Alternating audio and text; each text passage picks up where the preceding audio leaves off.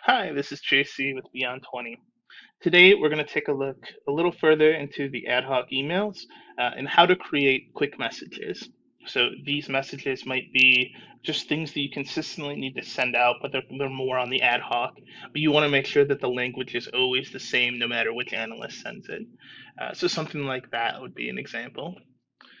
So, we're going to take a look at problem here. In a previous video, we've taken a look at how to add this email to the ad hoc email to problem. So if you want to know how to do that, please check out one of our previous videos. For the quick messages, let's open up our filter navigator and let's go to quick messages.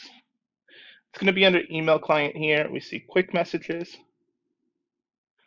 and I'm going to create a new one, give it a title, video quick message. I'm going to make sure that this is set to active. Now, if I want, I can limit this so that only selected users can use this or only selected groups, depending on what my needs are. Now, my needs for this video are just to show you how to create a message, so I'm not going to limit it to anyone. The table, we're going to choose problem. And you can add conditions here as well. So maybe you only want to send this ad hoc message or be able to see this quick message if the problem is in the root cause analysis state. So that is something you can set up. In this case, we're just going to leave it open and give it a body. This is my video body. Verifying that we've got this set to active, we'll now submit it. And let's go take a look.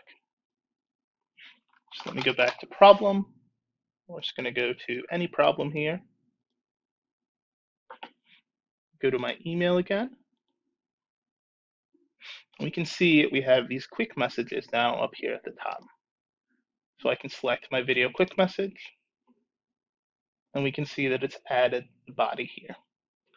Now, out of the box, it's not going to add a to, it's not going to allow you to change the subject at all, but it is going to allow you to have this consistent body for the message. So that's how you create your quick messages and where to go to find them. Once again, make sure you do have them set to active. By default, when you create a new one, it's not going to be. And use it as you see fit. That's all I've got for now. Thanks and have a great day.